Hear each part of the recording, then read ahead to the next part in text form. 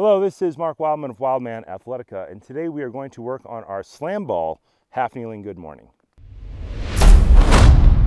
This exercise is generally annoying for most people. Getting into a half kneeling position is hard for most people. It's hard on the knees, it's hard on the hips.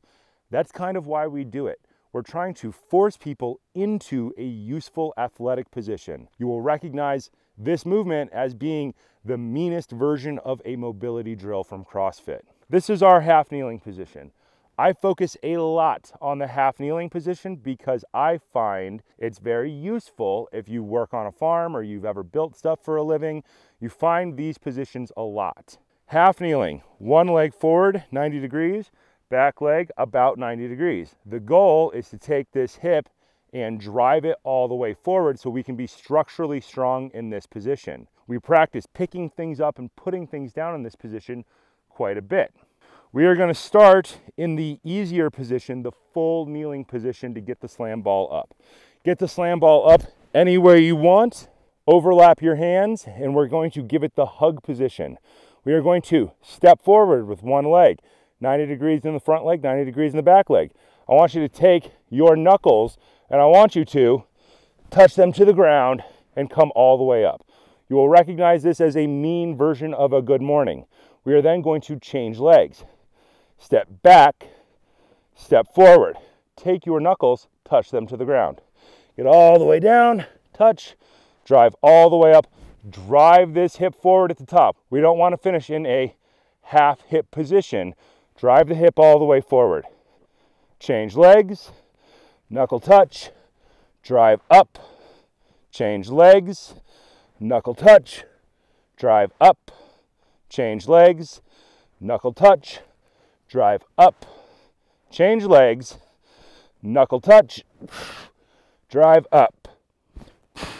You will notice one leg is probably harder than the other. That's fine, that's normal. For me, my right leg forward is harder for me, and that's actually weird because my left leg is the leg I had surgery on 3 times. That actually makes sense if you know about this stuff. My left leg is more mobile and my right leg is more stable. It's stronger because it hasn't been cut apart, which means that it probably moves just a little bit less well.